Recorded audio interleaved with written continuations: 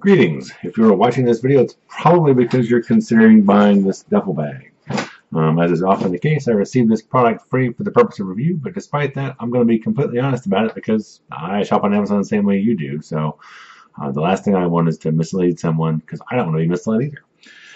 So I tend to break duffel bags, I guess, down in my head into two basic sort of types. The first is the type that sort of holds its form in some way, that has somewhat semi-rigid sides to kind of hold this particular shape. This has no such compunction. It can be wadded up into a ball and tucked away anywhere. I do not say that it's either good or bad, but just worth noting, I guess, to you as a consumer. If you want something that's going to hold its shape, this isn't it. This is just sort of a random duffel. From a feature perspective, it's got two sets of handles. The first is the standard shorter handle like this. You can snap the two handles together and have a very coherent handle. You can also has a shoulder strap, which goes from this length to crazily long.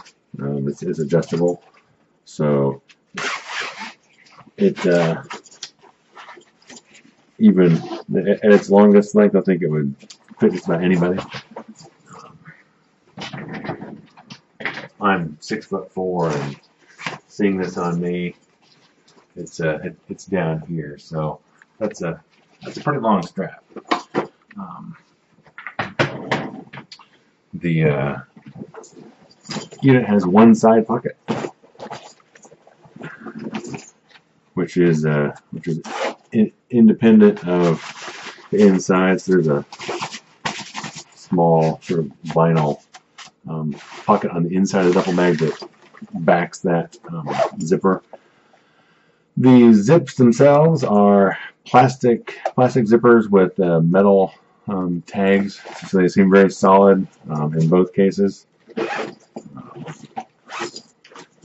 And it's also expandable. You can, on the end of the bag, there's a clip that allows you to either expand it to its full height or clip it down to a lesser height to give it a different profile depending on what you're using it for.